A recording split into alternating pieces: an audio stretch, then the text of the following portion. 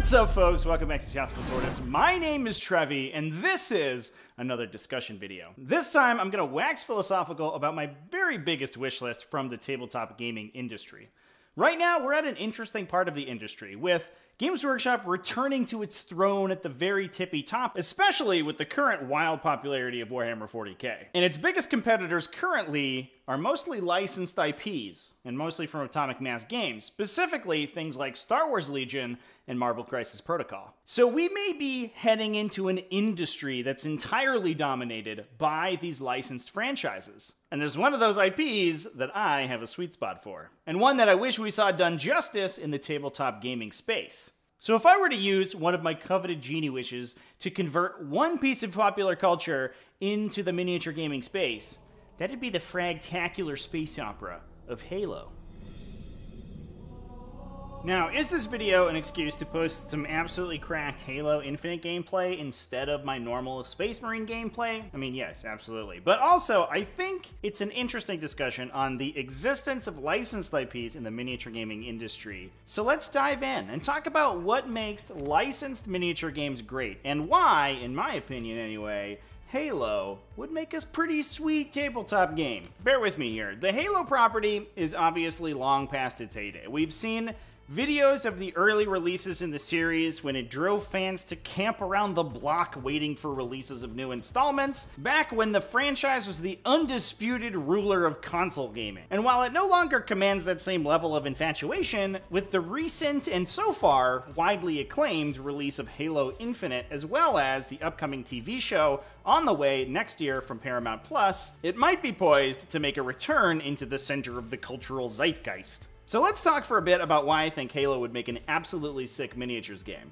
and a real alternative to Games Workshop's offerings. So first, some super quick background for anybody watching who isn't familiar with the franchise. Halo is a semi-hard, kind of a half-chub, I guess, maybe a nice gelatinous sci-fi universe set about 500 years in the future. Humanity has expanded into the stars and colonized our local area of the galaxy, but in doing so, made contact with several alien civilizations with whom we've been engaged in several existential wars. The first of these aliens were the Covenant, a conglomerate of interesting alien types to shoot at, unified by a shared belief system and also the ever-present threat that their home planets would get turned into lifeless rocks if they ever step out of line. During their war with the Covenant, however, humanity discovered and reawakened technology left behind by an ancient race called the Forerunners that had basically wiped themselves out in an epic battle with yet another alien race, the Flood, which are scary Lovecraftian zombie people. Over the course of 20 years worth of video games, including first-person shooters, but also RTS and other genres, novels, movies, shorts, these factions have fought and evolved in an epic whirlwind of operatic space battles. The most interesting part of the universe to me is its relative groundedness. All of the technology develops over time, each of the factions split, makes pacts, changes, and evolves, and it all generally makes sense within the established rules of the universe. But what's really interesting to me is how it would translate into a tabletop game. Miniature games are kind of a weird animal in the gaming space. They have a lot of very specific requirements for a game to be successful.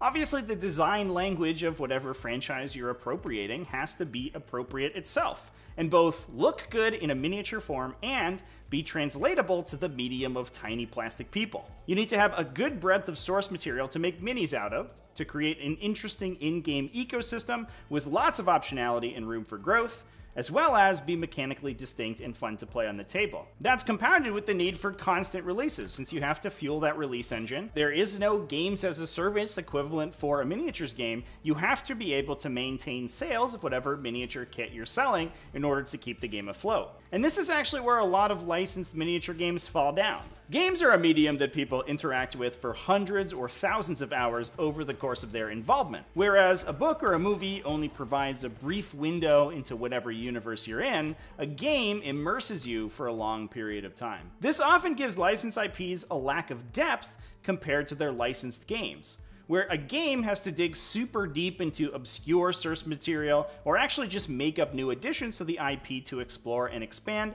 and keep its player base involved. However, both of these options lack the resonance inherent in licensing an IP in the first place. So let's talk about some specific examples from two of the most popular licensed miniature games: Atomic Mass Games' Star Wars Legion and Cool Mini or Not's A Song of Ice and Fire, both of which have approached this issue super differently. Now, this might be an absolutely scorching hot take, given Star Wars' almost 10-year, very successful presence in the tabletop gaming industry since Fantasy Flight's acquisition of the rights to the license. But I don't think Star Wars is an IP suited to miniature gaming at all, and has mostly survived on the strength of its game design. Kudos to that Fantasy Flight team and now the team over at Atomic Mass, because they have knocked it out of the park mechanically with their Star Wars games, and also Star Wars being one of the single most popular IPs in the entire universe. Especially if you're focusing your design efforts on the mainline movies and TV shows, the entirety of the canon Star Wars universe only consists of a couple hours of screen time,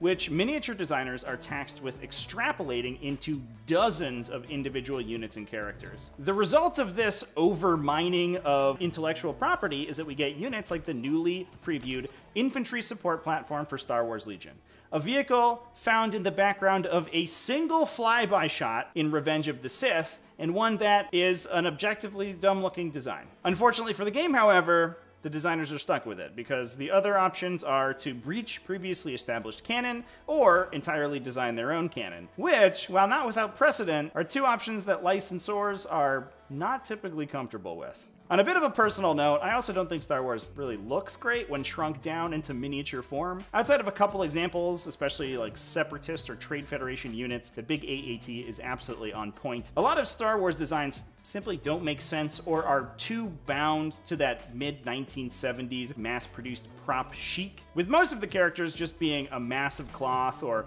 uninteresting body armor plates. To be fair though, that's just personal preference, and you may disagree. Factionation is also an issue with Star Wars as well, and one that's been felt in basically every Star Wars game released to date. Because every movie or era of the universe features a two-sided battle of good guys versus bad guys, with essentially the only visual distinction being that one side wears the aforementioned featureless plate armor and the other side doesn't, the breadth of available factions the game has access to is very limited. Not only that, but given that the timeline of the universe is so linear, pitting any of those factions against one another outside its era robs the game of a lot of that immersion that so many players gravitate to miniature games for. While pinning the mighty Grand Army of the Republic, led by a middle-aged Obi-Wan Kenobi and his young Padawan Anakin Skywalker, versus the plucky Rebel Alliance headed by Anakin's as-yet unborn twins, may all be Star Wars things, the super uncanonical game that gets played is pretty un-Star Warsy. Not to look at a licensed game that tackles these issues in an entirely different way,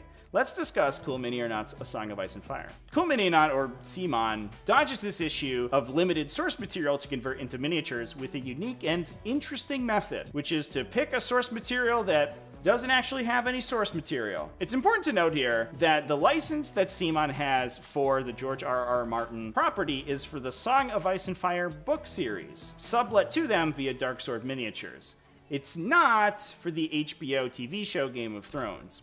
So while the line can use recognizable characters, factions, and heraldry, it can't directly rip off the show's depictions of them. So the version of Westeros you get in A Song of Ice and Fire is kind of like if you ordered Game of Thrones on Wish. This has big benefits though. I don't actually know how to read, but my knowledge of A Song of Ice and Fire book series is that it doesn't really go into exhaustive detail about the exact composition, outfitting, and training of various military units in each kingdom. That gives the CMON team basically unlimited access to design their own stuff, which is exactly what they've done, filling the game with dozens of unique, bespoke, and also totally non-canon regiments and orders of warriors to fill out their rosters. This solves a lot of the issues that we discussed before with the Star Wars IP. Cool Mini or Not isn't law-bound to use existing units and try to shoehorn interesting game mechanics into those designs, but at the same time, they can't leverage the full power that pairing with a powerful intellectual property can bestow.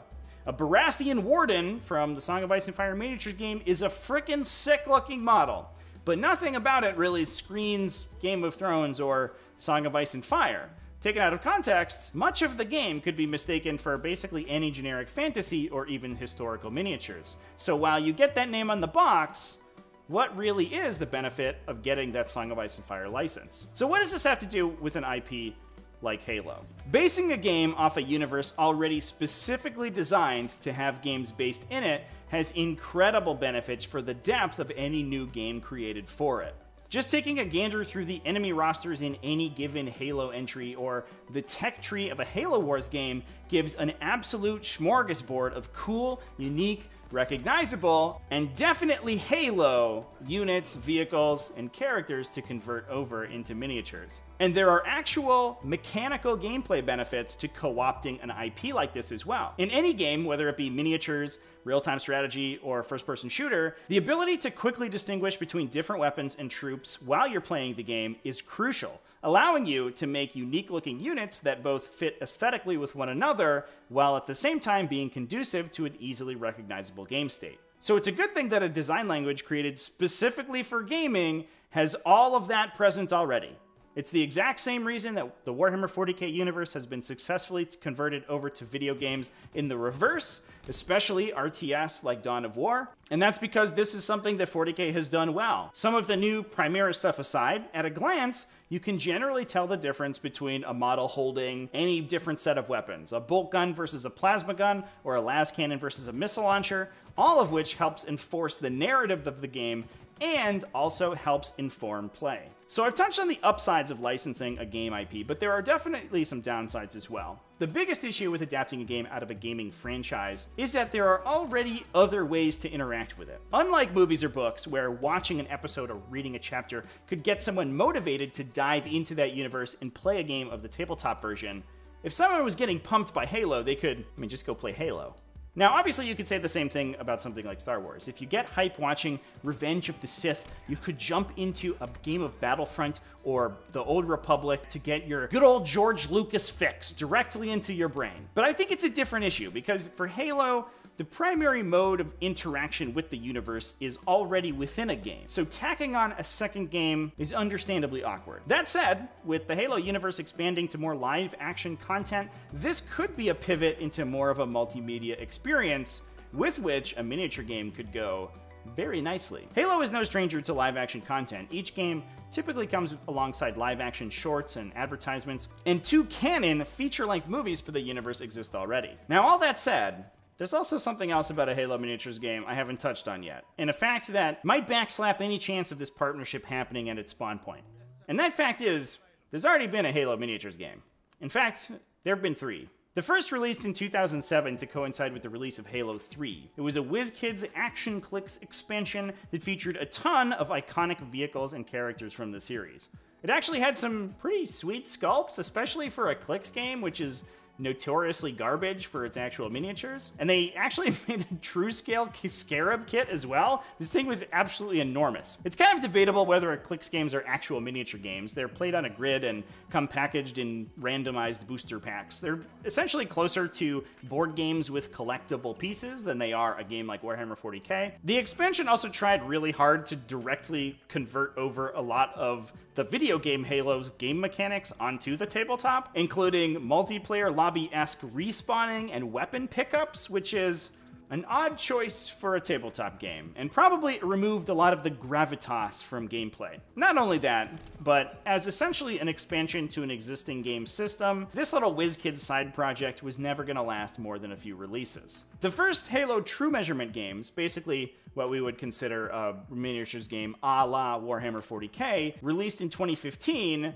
with the appropriately named Spartan Games acquisition of the rights to the Halo license. This was Halo Fleet Battles, a tactical space combat experience. Space combat is a staple of the series' expanded lore and is well documented in novels and other media pertaining to Halo, but is never actually really experienced in a mainline Halo title, making the decision to base a game entirely on it a pretty odd one. Even worse, the game's insistence on using a true scale system rather than a sliding scale system favored by other games, like Star Wars Armada, meant that large and particularly recognizable ships from the series that are often treated as hubs and home bases in the games themselves, things like the UNSC Infinity, the Spirit of Fire, or CSO supercarriers, were literally too big to ever put into the game. Not only that, but Spartan competed directly with one of their other titles, that being Firestorm Armada, which promised a remarkably similar fleet battle experience, just with a unique and bespoke IP. Now, these oversights were rectified by Spartan Games' next addition to their roster,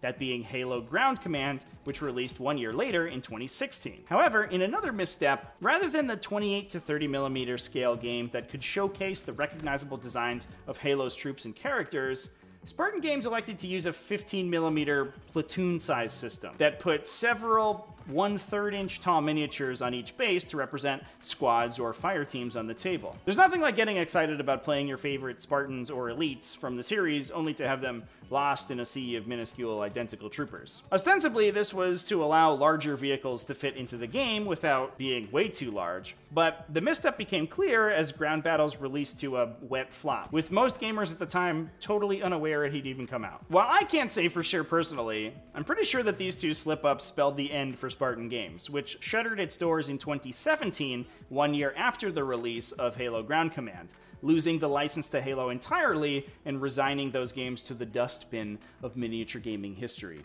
While they're no longer officially supported, unlike Spartan's other lines which were picked up by War Cradle Games, there are still small but vibrant communities of gamers for these systems to be found online, making homebrew rules to use with 3D printed components. So this franchise has already probably killed one gaming company. Does that mean it's totally untouchable, or is there a possible future out of the multiverse where a Halo game hits tabletops once again? I'm not sure. To be honest, I feel that the previous games have done the IP a disservice, and a franchise like Halo actually has a lot to offer the tabletop gaming space. Grand air wings and tank battles and spaceship combat sounds great and all, but they aren't really what Halo is known for. This fleet combat or large battles aren't the core fantasy of the Halo universe, whereas heroic individual characters, tight teamwork, agile movement, and small-scale skirmishes are. Just imagine playing the Storming of the Beach and Silent Cartographer in a tabletop game and tell me that wouldn't be absolutely sick. A skirmish-scale game featuring 15 to 20 models as well as a couple vehicles per side,